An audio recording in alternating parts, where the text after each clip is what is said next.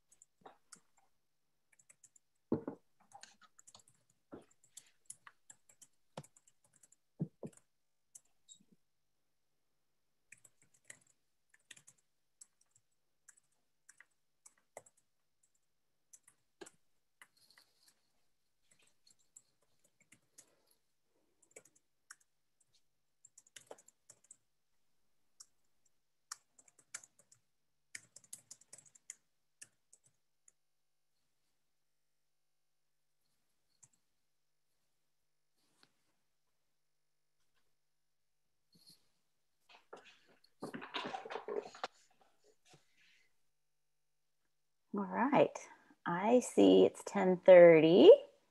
I don't know if anyone in the CTN crew wants to say anything first, or if Chris and I should just go for it. Oh my goodness, we have people from all over the world. This is exciting. All right. Well, yeah, look at, we're seeing in the chat. You guys pop in where you're from in the chat, just so we have some idea of how worldwide we are, because this is awesome. So cool. All right, I'm gonna get going here because Chris has amazing things to show, and the more we can show them, the better.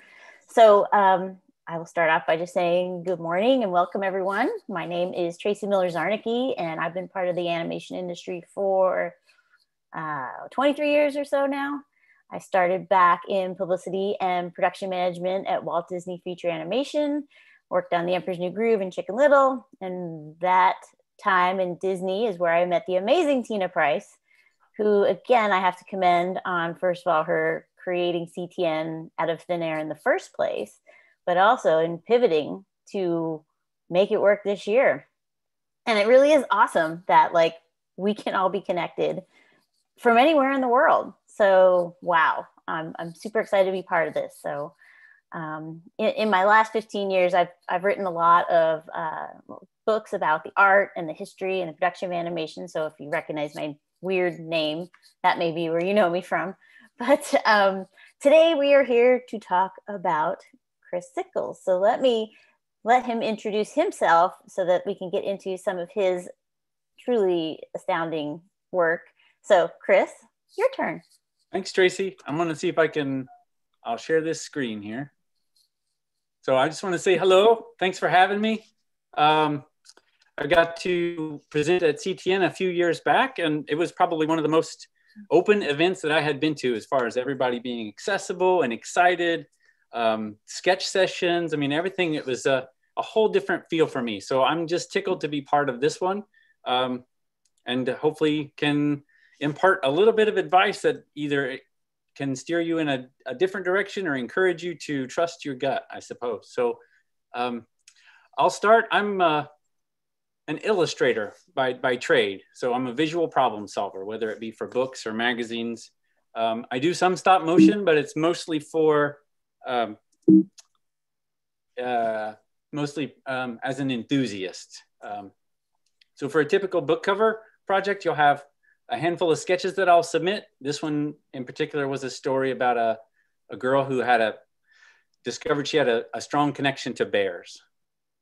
So we'll work with the art director and editor, and we'll try to find a way to either take an existing sketch and run with it, or sometimes you have to modify a sketch to work with the layout a little bit better. And once the sketch is approved, we'll move right to looking for colors and textures and references. There's a skirt in this particular story that's embroidered with a three-headed dragon and a mountain, and I had to kind of figure out a way to create that prop. And then this is the final image. And then in cover, so you'll see how the cover text sort of works with that. And then this is just a simple, what I call a fly through. So this kind of lets you see the set as it stands when it's shot. Most everything is done in camera. With, in this case, the trees were made out of twigs that I painted to kind of fit that world. You'll see that the bird was actually on a little wire. So some animals are put in the background a bit. So this just kind of zooms you through, and it lets you see how everything's kind of made by hand to kind of fit into that world. And then as you pull back, you'll see that really all that's constructed is just what's inside the camera view. Everything else sort of just falls off the edges. And even the mound of snow is just made just enough a mound to work, but you'll see everything's really pretty two-dimensional there. So that gives you a little peek into that process. And then we can go on back to the Q&A with Tracey. Awesome. Thank you so much. Feels like going into a magical toy store or something. I don't know, with everything you have, especially I'm sitting here looking at your studio behind you, and I really want to get in there, but also I want to know how often you dust it. Oh, never. It's a nightmare in that regard. Yes. I can imagine so, but still an awesome nightmare to have.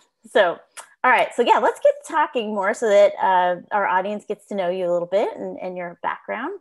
So let's start with the early days. Let's go all the way back to, what is your first recollection of being interested in art? I think some of my earliest memories are working with coloring books and comics and trying to figure out how it was weird how they made Superman's blue hair work. Why did that even work, and how did that work? I just remembered sort of pondering on that as a kid. But I didn't grow up in an artist family. My mom would take me to the local university to see the art museum there. And she was just encouraging with that.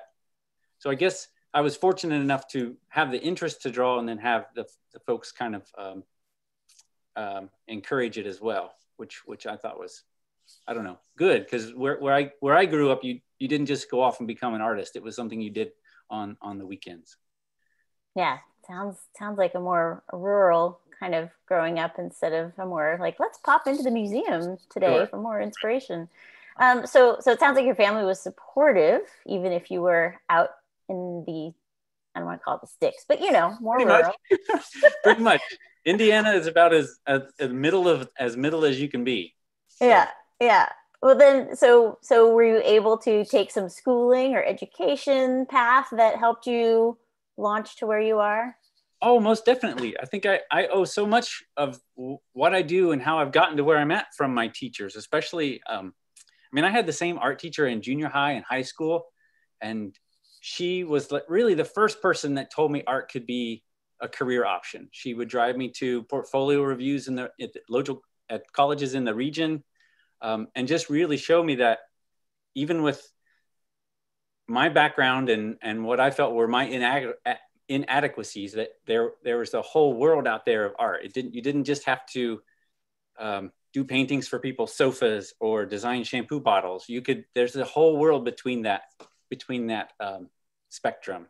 So I think her giving me that encouragement, and then that led to college. So I got to go to the Art Academy of Cincinnati, and I met instructors there that introduced me to.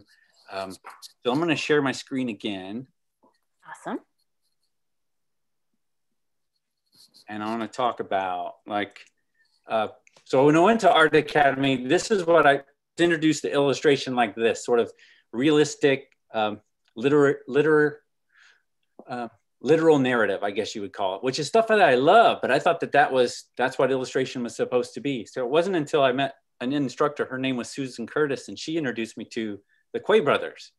And I have no idea why she sort of put me on this whole different course. She basically locked me in a room with a hot kettle of tea and told me that I needed to watch these VHS tapes of this animation to and not come out until it was finished. So I had never seen anything like this before, And it wasn't until several years later when that work started to surface in my work again. But she really tried to make the connection for me that illustration could be more about an emotional problem solving or an emotional connection with a viewer, as opposed to just a photorealistic connection. I had another professor that introduced me to Alexander Calder and his circus. I mean, I knew of his mobiles and that type of work, but when I got to see the documentary of him performing this show where he's basically crawling around on the floor, making these little wire figures dance and move and do tricks, it showed me that art could also be playful, that you could be, it could be fun. Because in college, a lot of times you take things too seriously. You try to come up with things that are maybe real heavy or dark, especially in the 90s. So this kind of opened the door that it could definitely be playful. So we can go back to, I guess we go to the next question if I'm not rambling too much. No, you are not rambling too much. That's awesome. So talk through the school days. So then once you finished schooling, how did you approach finding work that entailed art? And obviously not designing shampoo bottles, although I think you could do an awesome shampoo bottle. I'm just saying. But let's talk about finding work and what that was like for you back then, and even as you progress. But also maybe, I don't know if you can relate to today's world a bit, since a lot of our audience today is probably just trying to come into the industry in today's world. So yeah, let's talk about work. Right. Well, so when I first started, there wasn't the internet, and you went to the local bookstores and you found, you would just I would literally go through all the magazines and try to find magazines that I felt hired work that was in the same sort of attitude of my work. Not necessarily what my work looked like, but what I thought maybe if there was an art director or art department that I felt sort of resonated with the work that I was doing. And I'd come away with maybe 10 names after 2 days of research. And it wasn't sort of the shotgun effect. It was a very targeted sort of effect. And you really I knew that with my work, it was going to be very limited in the audience, and I needed to find the right people to get it in front of. So I think that the technique is different today with social media and everything. I think in some regards, people are more accessible, but I think it still comes down to finding the right people to get your work in front of, instead of trying to think that your work needs to be in front of 10,000 or 30,000 people. Really, you just got to have a few that really it resonates with. So it's a matter of putting that work out there and getting it to connect with the right people. And there's no real formula to it, other than trying to put out what you are most excited about. Because I think that if that excitement comes through in your work, then people will relate to that more than just a pretty picture. Yeah, absolutely. Finding that connection is key, I think. And yeah, I think back to finding a job in the old pre-internet days, and that was daunting. But I think sometimes in today's world, people might get a little overwhelmed with all the options that are presented to you. But all in all, I feel like having things like, LinkedIn and, communities that come together like CTN has, like it's really a precious resource to have all that opportunity to connect in today's world. Most definitely. I think it can be, at the same time, it can be inspiring, and it can also be daunting, or because you see so much good stuff, you're like, oh my God, I can't even compete, and when I remember being young enough to know that nobody knew who I was, and I knew that there was stuff out there, but if I'd have known how much was out there, it probably would have been really daunting. And I think that can be a real challenge today. I even find it now and later in my career that sometimes you just have to shut off because there's so much good stuff out there. It can be overwhelming. Yeah, I could see how that could be an obstacle or a moment that makes you question yourself. But at the same time, I'm hoping people look at it like, I'm a member of an amazing community. I'm putting forth positive, exciting work as well, and part of this energy. So I hope that's a way people can look at it now. So let's think back to the first job you landed. What do you remember what that was and how you felt in getting that job? Like, what was that like for you? Oh my gosh, my first job.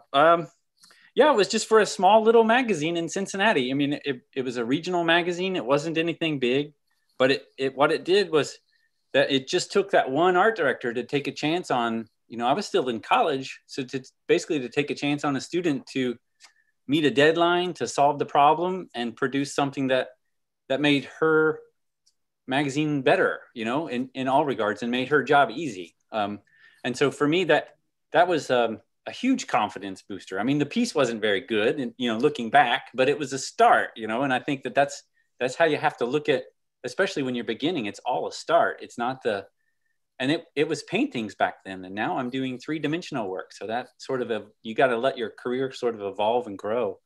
And I think that was, but it was definitely a boost because you got paid to do what you loved, in some regards. So that was sort of the best of both worlds. Yeah, that's awesome. But yeah, let's talk about the career path, because I think what I find is sometimes people set this unrealistic expectation of, I'm going to finish my school and I'm going to be a director. Boom, I'm going right there. I'm right.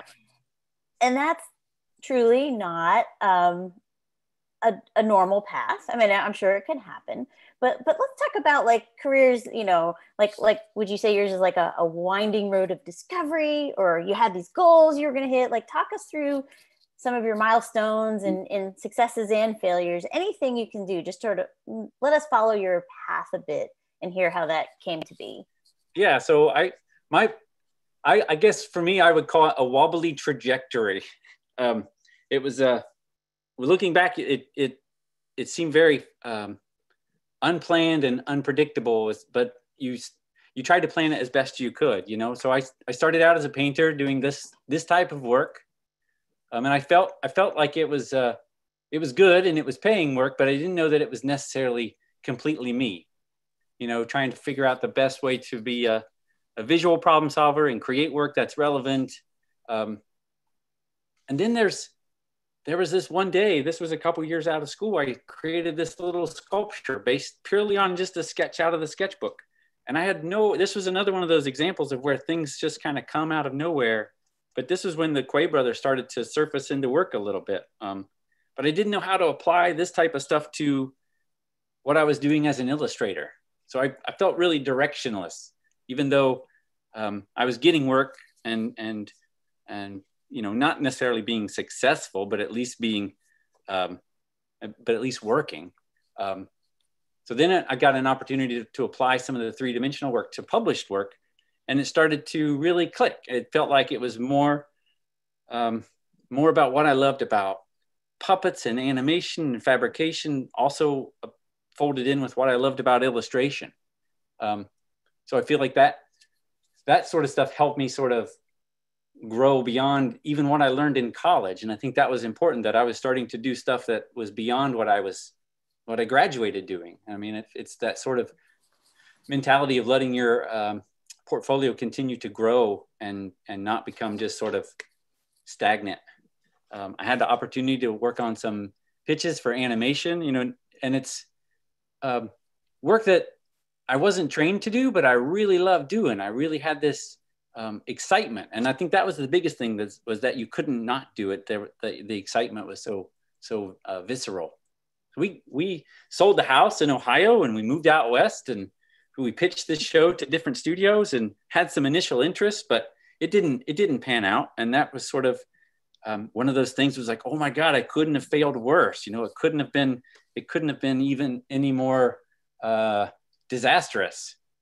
And now in Burbank, trying to be an animator when I was trained to be an illustrator. And I just felt like I was in this weird sort of spot of enthusiasm, but that was sort of an unrealistic enthusiasm. But I didn't know anything else but to keep trying. So we worked on some other shows, and they didn't pan out really in the end. But for me, the biggest thing was that the people that you work with on those projects, the relationships that you built were almost more important than the product that you were building, in a way. So there are people that I met, 20 odd years ago that I'm still working with today on other projects, and the relationships have only just grown from that. So even though you can feel like there's that struggle or this sort of endless cycle of failures, if you step back and look at it, all those are sort of necessary stepping stones as far as going forward. So I had the opportunity to do some character design tests for Nickelodeon back then, and I actually got a job offer, and I had no idea that it would even work. But when that offer came through, it really made me think about what I was doing as an illustrator with Red Nose Studio and what I would be doing as a character designer at Nickelodeon. I didn't know that I could do both. And I felt like if I did the one, I'd have better pay and more security and probably better skills. But if I left Red Nose behind and put that on the back burner, I didn't know that I could really let that go. So I think I had spent these few years chasing this sort of animation dream, and chasing this, whatever it was. But when it came down to it, I realized that what I had the whole time was what I was really passionate about. And I think that was sort of the difficult thing for me. But once we decided we weren't going to be chasing animation anymore, that we could move back to Indiana, and we found a little studio and decided to try to put everything into the 3D work and see if I could make that fly, so very wobbly for sure. And sometimes discouraging, but it's sort of a necessary sort of sequence of failures, I think. Yeah, I think you never know where the path is going to take you. But I think part of being open to the path is half the battle, right? I mean, yeah, definitely. You sort of, if something comes at you or an opportunity comes at you, you can't just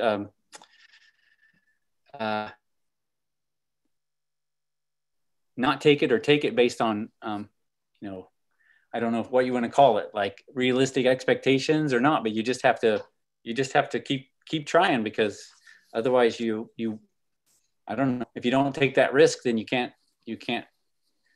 get to that next level, I guess. I don't know. It's strange, because you still deal with that. Even me at my age, I still deal with that struggle of what's going to help you grow the best, Yeah.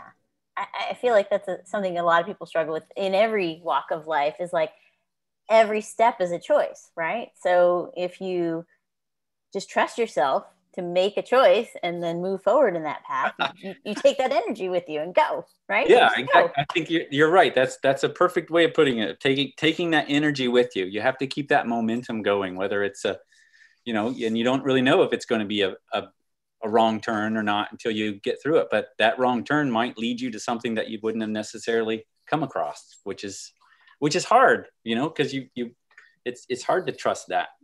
Yeah, but good things can happen. So sure. Yeah, let's explore more. So you've chosen to be an independent artist, right? You've said no thank you, but no thank you to the Nickelodeon and other animation world. So let's talk through some of the challenges of the reality of being an independent artist, some of the difficult moments, how you navigate them. Talk us through some of that. Yeah. I think some of the most difficult things are it's the uncertainty, not knowing exactly whether it's when the next job's going to come through. As a freelance artist, nothing is sort of set and scheduled. It's all job by job. So a lot of times that's sort of a big weight looming over your head, Sometimes it feels like if I continue to feed and explore and build that visual vocabulary, what's looming overhead, I can kind of keep that positive attitude and not get too overwhelmed by what you would consider a fear. And then just keeping your eyes on the horizon, trying to always look forward and look past the immediates and kind of keep it positive for the long haul, I think is the biggest thing for me, and keeping that frame of mind sort of calm, because especially with everything that's been going on, especially in the last 9 months, it's hard to sort of stay positive in a lot of ways. Sometimes you just got to keep going forward, right? Yes, definitely. I didn't have as cool of a car as that was to go forward in, but so great. Yeah. So yeah, I'd say in today's world is definitely a time of unknown, but I will say that people who are artists and independent might have a leg up on others because they've been doing it this way for a while. You at home in your silo, like here's what I do. Um, so that in itself is a plus and a minus, right? Like if you feel like okay, I could be isolated all this time, but you're not. Like you're still connected. That's the thing that I think this pandemic has kind of shown a lot of people is it kind of cuts out some of the unnecessary or less necessary stuff in life. If you have to be stuck at home or safer at home, I think is the better way to look at it. So Right. so I Right. feel like you've been in that mode for a while, of being working from home. So let's talk about what happens when you're working from home because I find this as a balance point as well. Like how do you divide your time between paid work and just personal fun work that you want to do? Because I feel like I've been working from home for 15 years and I feel like there's always something I should be sitting at my computer doing when like, I also want to go take a walk or I also, Right. like how do you divide your time? Well, it's it's malleable every day, but the biggest thing for me is so we have a young family, so the kids go to school or are in school um, for a set amount of time, and that's my work day, and then after that amount of time, it's sort of you got to balance it with family and your adult duties and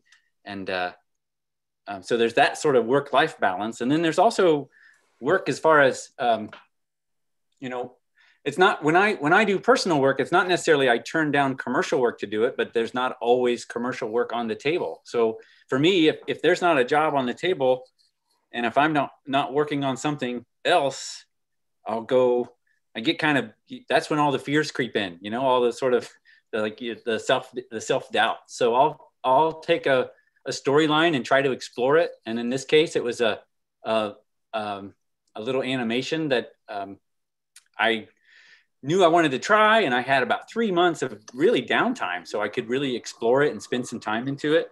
Um, and I didn't know exactly where it would go or what it would lead to, but it allowed me to explore experimenting with line work and stop motion and see if maybe there's a way to kind of create a visual dialogue that my work could live in, because I'm not a Leica studio. And so the type of animation that I do is sort of wonky and off kilter a little bit. And I thought if I start to produce that type of work, that's what people will see. They won't try to shoehorn it into a type of animation that is beyond my skill set, essentially. So trying to find out ways to create work that takes your weaknesses and makes them strengths. So there was a project that came across about a PSA for sort of like the little guy fighting the big carbon monster as far as carbon regulations. And I think if I hadn't have done what I did with creosote and sort of that washy line work, I wouldn't have been able to create a solution that would work for that animation, So sometimes that the personal work that you do, you may feel like you're just doing it to keep yourself busy, but you're also doing it to sharpen those skills and push your work sort of forward and hopefully set you up for a better scenario for projects down the road. And I think that's sort of the leap of confidence that you have to take, or maybe not leap of confidence, but giving yourself permission to do that type of work. Because if it's not a job that's a paid commission coming in from the get-go, it can be difficult to justify spending time on it. But when that's all you've got is time, sometimes that's how the best way to apply it, Yeah, I do feel like though every moment you spend in your art brain is an evolution, right? Like everything you're doing, whether it's paid or not paid, you're developing yourself, and Right. that's important to look at. And again, like people who work full time in art, even if you're following, let's say, a different visual path than the one that you would do as a personal artist, you're still pushing yourself because that's not something you're comfortable with, right? So I Yes. love that you find that opportunity to like keep pushing yourself. That's amazing.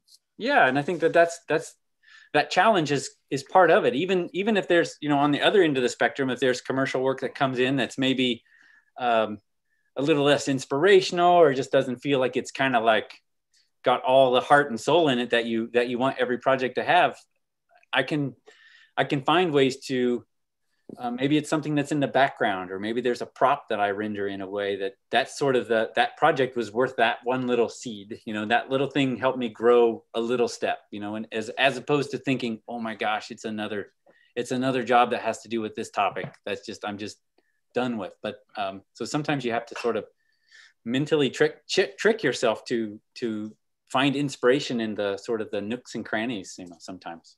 Yeah, I feel like finding a silver lining is a talent in itself, right? Always looking for the positive. This is the whole, you know, the glass is half full kind of scenario that, Exactly. that there's always something you can take out of it, you know, and some part of every situation you should be grateful for. I feel like even the crappiest situations has something that you've learned or a connection you've made or something. So right, and that's perspective, right? That's all keeping it in the right perspective.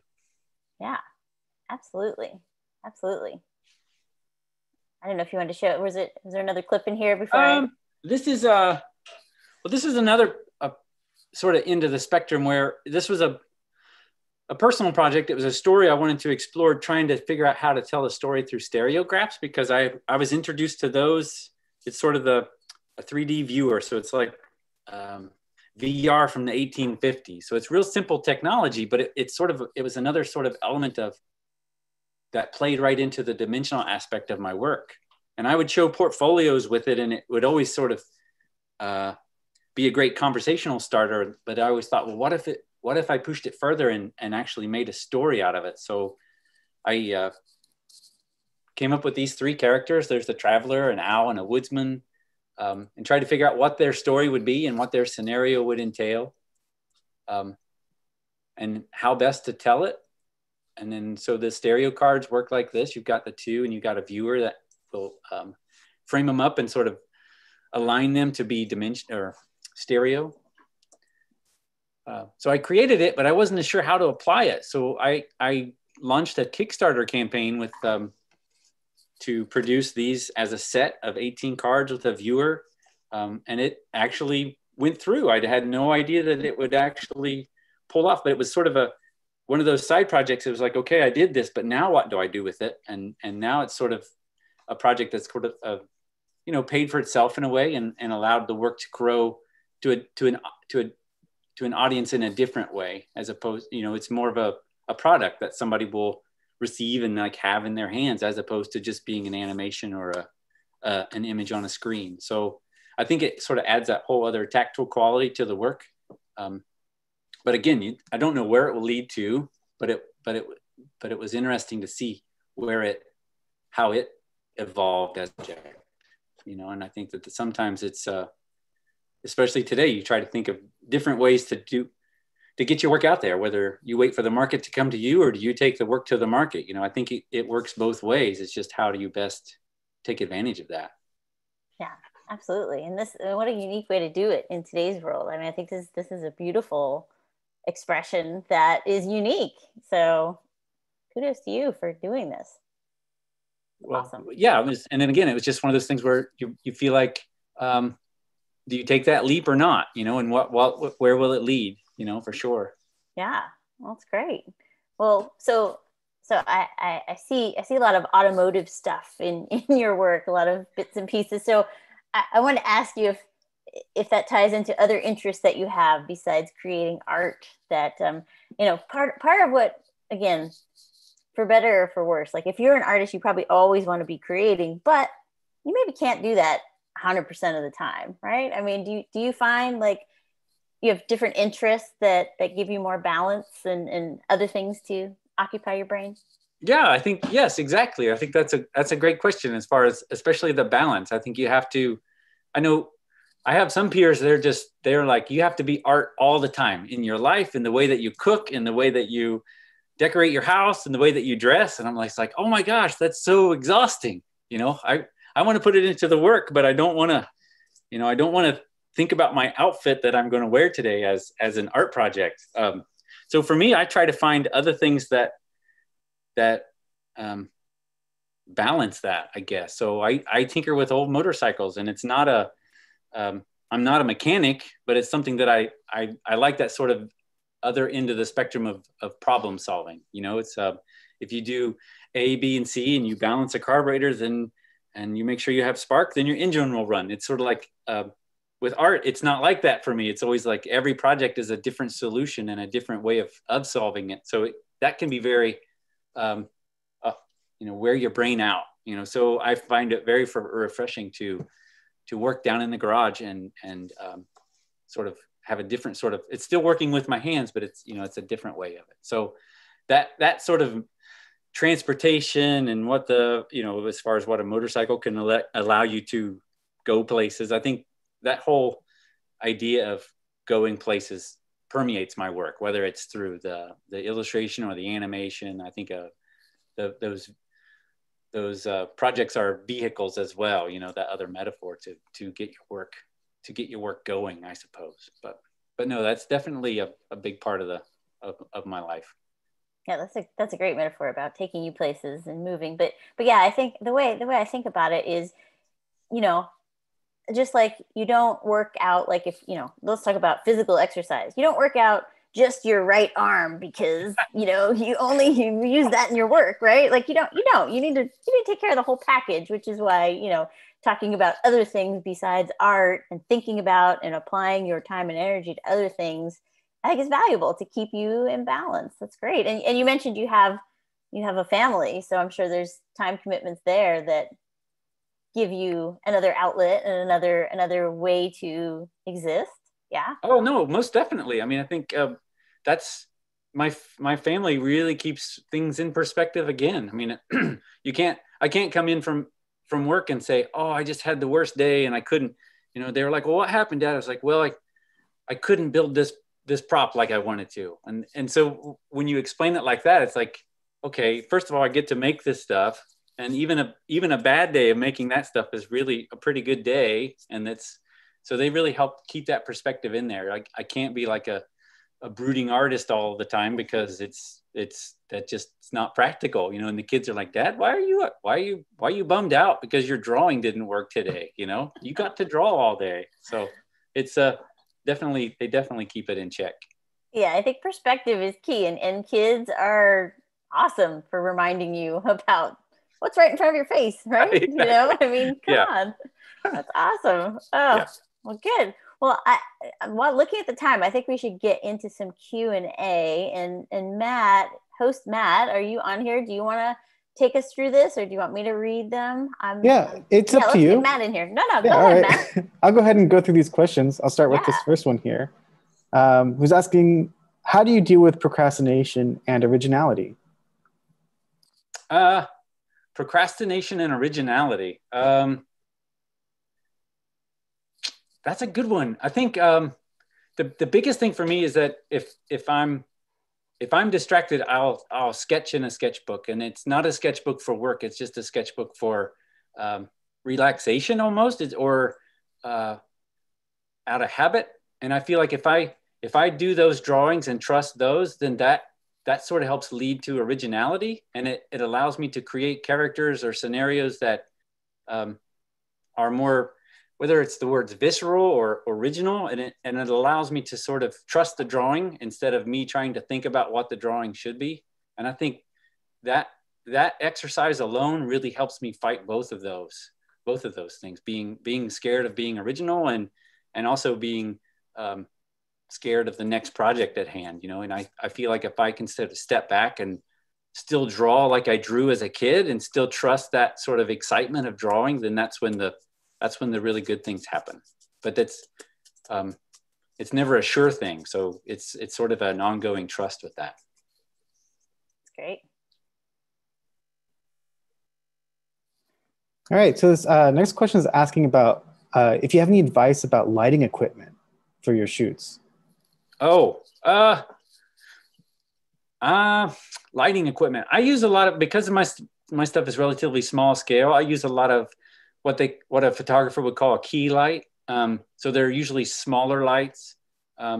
But when I first started out, I just used whatever desk lamp I had or whatever open window I had. I don't think, I think that's another thing is to use what you have at hand and see what that sort of leads as far as the problem solving goes. Because I think, yes, you could buy a light kit or you could buy this sort of camera or these types of lights, but it doesn't necessarily, it's not always a one size fits all. It's sort of what works best for you. We have a local, well, they're 30 miles away, but they're the local camera shop. And whenever I have problems or things I can't quite figure out with lights, I'll go speak with them because they know that lingo. And I think that it's good to trust people like that too, because you sort of have to know where your limitations are and where to seek that out. But I try to keep it as simple as possible. I don't try to light with more than maybe 5 or 6 lights at the most. Sometimes you just go back to 2 or 3 lights and you can get a real good scene without overdoing it. This next question is asking, what's like the process from going from a 2-dimensional drawing to a 3D sculpture? Well, when you get that final sketch or the sketch that's approved, that sort of becomes the blueprint. So for me, I'll set the camera up to that perspective and on the regular tabletop and start to mock things up. Sometimes it's with cardboard, sometimes it's with just blown up drawings, and sort of you cut those out and try to figure out the scale and the perspective. And it allows you to sort of compose it on set, very similar to the way that it's composed in that sketch. And that if I keep trusting that sketch and the energy that's in that drawing, then the end product will have that, as opposed to trying to sculpt all the elements and then bring them in all on scale on the set and then work on it from there. Because everything's shot pretty much from one perspective, you can really get away with a lot of cheats as far as, building things much like a theater set would be, where it's only seen from that one angle, that one perspective. And it allows you to cut a lot of time down, as opposed to trying to render a whole room and I think that goes for much like a painter may work, or a digital sculpture may work that same way. I think being economical with what you have is a smart thing in especially your type of animation, your type of illustration, right? Oh yeah, definitely. Because it's usually you have a deadline and there's usually there's always a project budget, and you got to try to figure out the best way to sort of stay within that. And no matter what the drawing is, it's sort of like once that drawing solves the problem, then it's just a matter of how do you fill in those blanks and make it sort of work based on that blueprint. Very smart.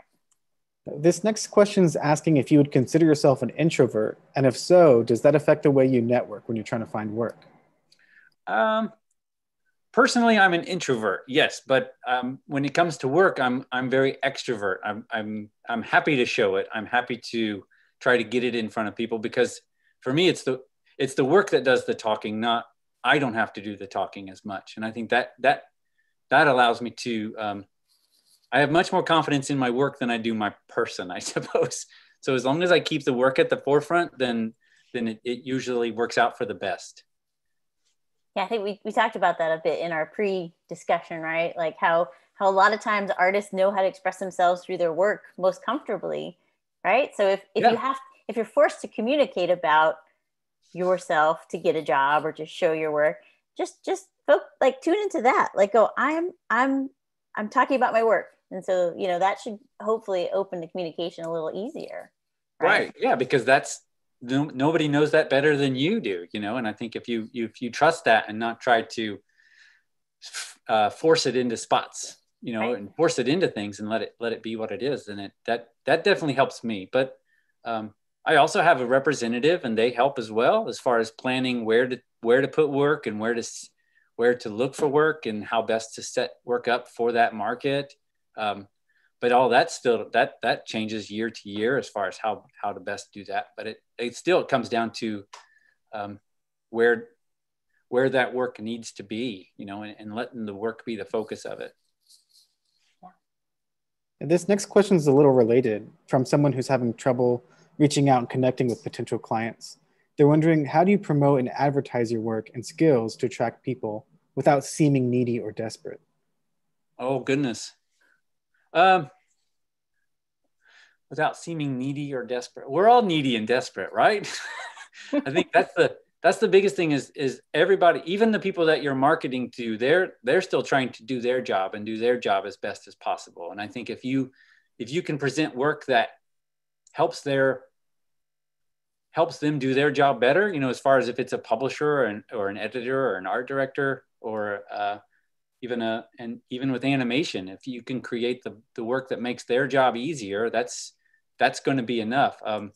I think there's a difference between persistence and annoyance, I guess. But I think today, you have to be pretty hard to be annoying. I mean, I think with as much information that's coming at everybody every day, if you're not somewhat persistent, you won't be seen. But if you're annoying, you'll almost drive eyes away, I guess. But I don't really know how best to do that. Because there's so many outlets. I think the thing for me is you try to focus on the outlet that works best for you, and not try to be, a social media guru with all the outlets, because it's just too much. The people that do it are blessed that they can do it. But for me, I really try to just focus on what works best for me. I'm not a big Twitter user. I'm not opinionated enough to be on Twitter. I'm not social enough to be on Facebook, essentially. Instagram works better for me because it seems to be more image based, and it lets the work do the talking, and I don't have to talk too much. But that's sort of just what fits for my personality. But heck, in 2 years, Instagram could be gone, and it could be some, MySpace again. Who knows?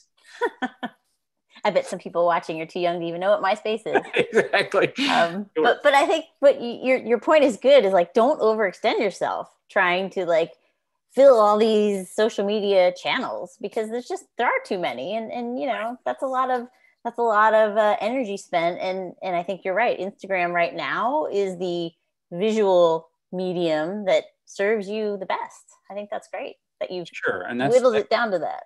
Yeah, and that's the part that can get daunting when you really try to figure out, there's all these options. How do you know which one is the right option for you? I think it comes down to comfort and again, just keeping the work at the forefront. Don't try to oversell it, but definitely don't undersell it. Yeah, great. These next two questions are kind of similar, so I'm going to pair them together. Okay. The first one being from someone who says they feel discouraged about their work and sometimes become confused about their, quote, style. They're wondering if you ever feel that way and what you do about it. And then the second question is asking if you have any insecurity moments about your art and how you deal with that. Those are both great questions. I think that the one about style is tough, because style is something that for me is it's organic. Like I said earlier, I graduated as a painter, but now I do these things that are quite on the other end of the spectrum from painting. But it got there. It didn't get there necessarily intentionally. It just sort of, I was led to that. And I think that sort of is where my style grew from. But I think at the root of it, it's the way that I draw. My characters are wonky because I'm not a skilled renderer. My sketches are my sketches are off. So if I trust I've learned to trust that sort of what I used to think was a weakness now becomes sort of a trademark of my work, that it's a little bit wonky, it's a little off, and the perspective isn't always exactly right. And sometimes the character is a little lopsided, and that sort of starting to trust what you would consider maybe be a weakness, it might actually be one of the things that makes your work that much more unique. So as far as style goes, I think that's a difficult one. And as far as doubting work, yeah, I doubt stuff all the time. And I think part of it is just keeping it in perspective, that if you do a piece that just feels like it just failed and it just didn't work, then what are you going to do for your next one? It's not sort of like, oh gosh, now I should quit. It's sort of like, okay, now I'm even hungrier to make something right or make something better. And I think that's the thing, is when people ask you, like, what's your favorite piece? You're like, well, hopefully the one I do tomorrow, or hopefully it's the next one. I think that's part of how you've got to stay naively optimistic. You know, if I think another question I get sometimes is what do I know now that I wish I knew when I was in school? And I think the biggest thing for me is if I knew better, I probably would have known that I probably should do something like real estate or something, you know. No, don't say that. But it's sort of that, it was that naivety that sort of, I was dumb enough to think that I could do it is how I did it is the thing. And I think part of it's that today you can't, you know, if you have a bad year, you got to say, okay, the next year's going to be better, you know, and it's sort of, you kind of have to be like that, you know, glass half full all the time kind of person as far as you're in it for the long haul, you know, you're in it for the horizon, and no job's going to be perfect. Nothing. And if it is, then that's probably pretty scary. If it all turns out perfect, then what, you know? So there's always something to improve on. Yeah, I feel like realizing that everything's a roller coaster in some way, right? You got to ride the ups and downs. That's natural for most things. Yeah, that's life. Yeah, that's life. It's not even just work, it's life. So you know, once you accept that, then it's easier to settle into the ride. Yeah. This next question is asking, how many hours a day do you dedicate to working on your art? Really, essentially, it's about 8 hours, 7 hours. And sometimes I'll come back in the evenings and put a few hours in if the project requires. But, you know, before kids, it was more like 12 hours or 15 hours. And I think it's the families really helped me kind of put it back into perspective that I'm surprised at how efficient I can be now as opposed to, you know, maybe 15 years ago. It's sort of just changed it a little bit. And I probably don't do as many jobs as I did before, but I feel like the jobs that I do are of better quality. So it's not always necessarily an issue of more hours or more jobs. It's sort of, you know, the quality of those hours and the quality of those jobs. But yeah, it definitely fluctuates. I mean, life makes it fluctuate. Right. But I think refining your process is something that just comes with time, right? Like, you know, as you've been doing this over the years, you learn how to be more efficient in this or that piece of it. And it just, you know, is more efficient. So right. Someday. Someday. And again, not always, because the roller coaster, right? The roller coaster. So yeah. Yeah, that's sort of basically what the next question is how do you manage your time when you're working from home? I think the biggest thing for me is when the kids are in school, that's when that's like my time. Like I'll, you know, I break for lunch and then I'm back at it. I try not to mess with other things. You know, weekends I try to put on housework and that type of things, but during the work days, I really try to keep those hours on that, because I just have that sort of limited time span of when the kids are occupied, you know, and other than that, when they're outside of that, then I've got to figure out ways to, you know, deal with that and be a dad and not be an artist, I guess, in some ways, but that goes hand in hand. Yeah, I think having that discipline during the week, like during your work week, whenever that is, right, is key to getting anything done. So, you know, again, like, it's that balance of letting your mind be free enough to be artistic, but also acknowledging you probably have a deadline you hit on these things. So, you know, most working into that mode is a balance. Yeah. And deadlines are a great motivator. Yeah. Yeah. This next question is asking if you ever feel burnout as an independent. I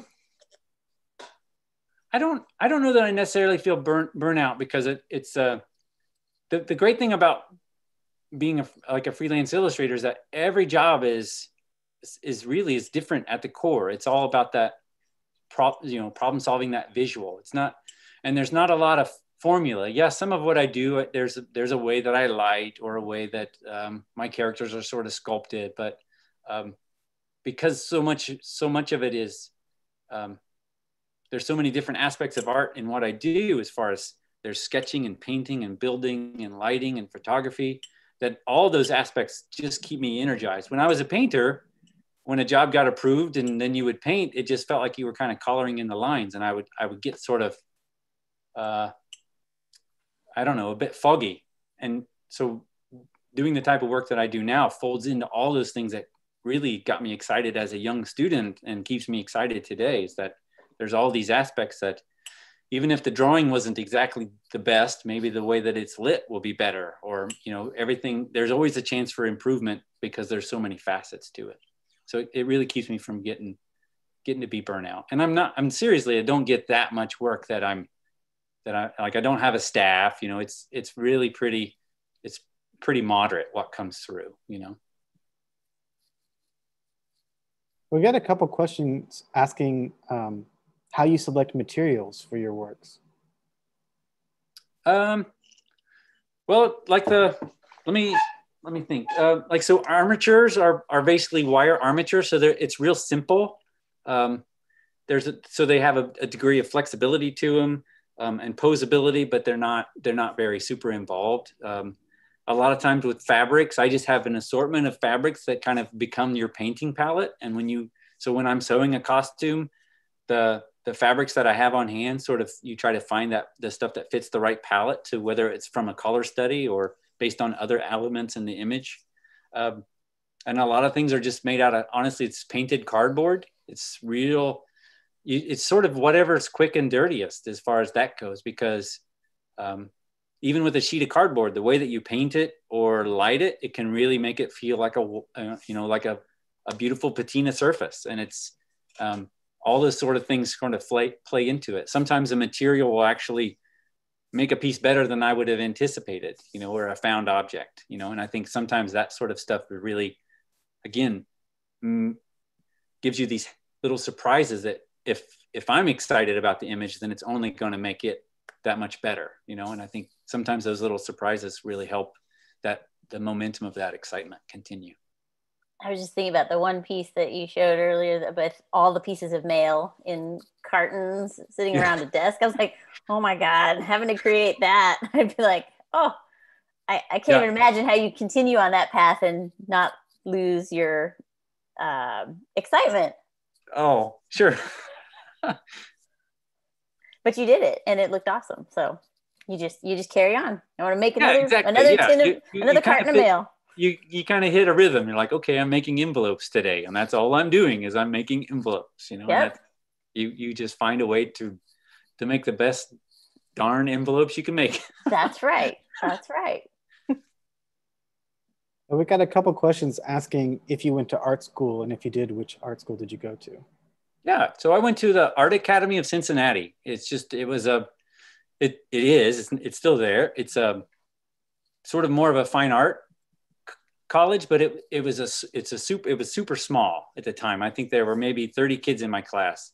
So it was small enough that you could do any sort of type of art that you wanted. You had access to the photo lab or the wood shop. You had access to print shops. And I think the access to all of that material sort of really helped me foster a lot of that growth in me as a young artist, where with some of the larger schools, if you're not in the photo department, you don't have access to that photo lab, or, you know, so being in that small school was a great opportunity for me to be able to kind of get my fingers in all these kinds of things that I didn't even know existed prior to college. And I think that all of that stuff sort of feeds into what I do today. So even though I didn't go to school to be a three-dimensional illustrator, but everything I learned in school feeds right into what I do. We have another group of questions that are asking, what kind of music do you listen to for inspiration? Oh, music.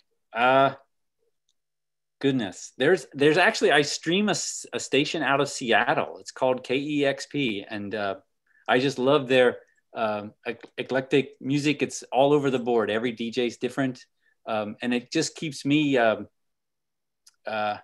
I don't know, inspired by all this other good stuff that's happening, and that I'm not musically inclined. So if I hear a musician from Zimbabwe, and then I hear a musician from Austin, all that just sort of makes me excited about what's going on out there. And I'm not intimidated by it because I can't even get close to it. So I find it very inspiring to listen to that.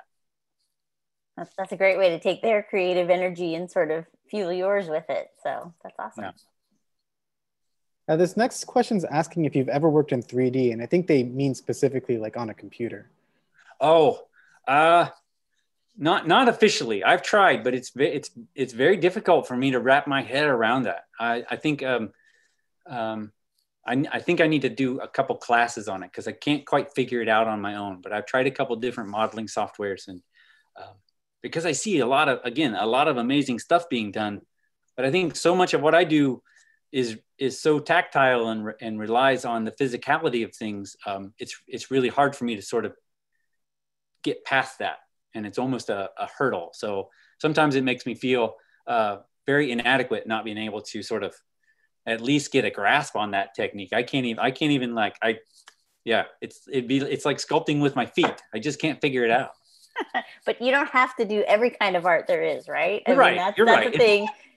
Yes, it would test your skill set and expand you in that way, but you don't have to do everything. So, right. Yeah, I'm sort of, again, optimistic about my limitations. You're maximizing your talents.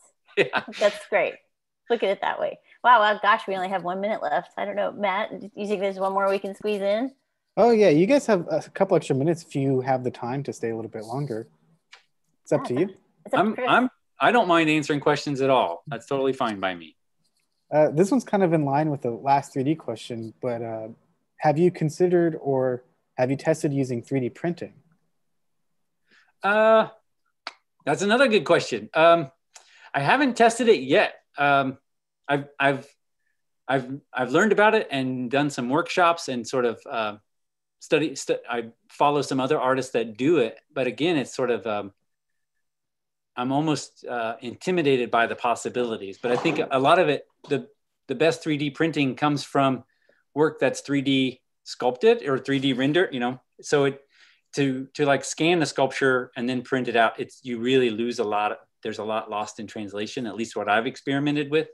So it's again comes back to that sort of my inability to sculpt digitally sort of limits what I can produce with 3D printing, because a lot of what I do isn't necessarily miniaturized or small versions of real things. It's sort of small versions, but they're off. They're not perfect little printouts, and that sort of again is part of the charm of what I do. I think it's all the charm of what you do. Everything is so unique that you craft that embracing that is magic. So yeah, I think that's part of it is again just embracing the things that maybe you thought were, if you looked at it from a different perspective, would be considered weaknesses. As far as that, I'm not a sculptor, but I can sculpt what I draw. But I'm not like the artist Kent Melton, and he can sculpt anybody's rendering and any sort of stylistic aesthetic and just elevate it to a whole nother level. Like that's like godlike to me, to see that. So when I'm inspired by that, but then it's hard because I go and try to sculpt and it's like, I can just like, this is how I sculpt ears. Like I can't, there's no other option. This is how I do it. So it's wild to see artists that can do that can have that sort of skill set that seems to be endless. We have a question from someone who's wondering, how did you get your first commission from the New Yorker, and how did you approach working with them? I'm trying to remember how that came about. I've only worked with them a few times, and it pretty much was, I think, one of the assistants in the art department was actually from Indiana and had seen some of my work and was intrigued that we both came from the same state. And that's sort of, I think, what led to that first project.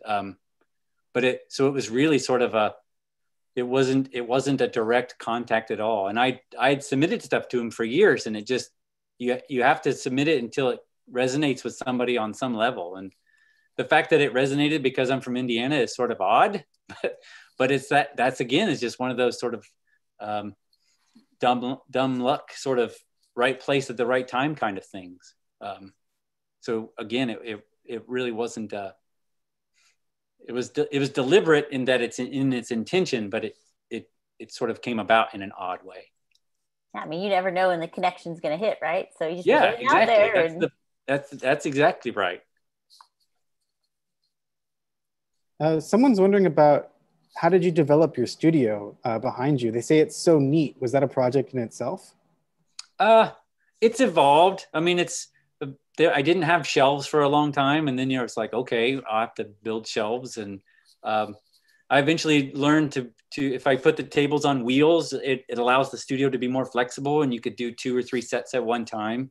I think that was some of the biggest thing. But some of it hasn't moved in 15 years. It's kind of weird when you're in a spot for a long time, you're like, I didn't even like, the dust is just crazy. Like, you move something and you're like, that's just about disgusting. But I'm telling you, the dust is driving my brain crazy just thinking about that. And this is because I have kids with Legos, and I know what that is. So your level is tremendously bigger than that.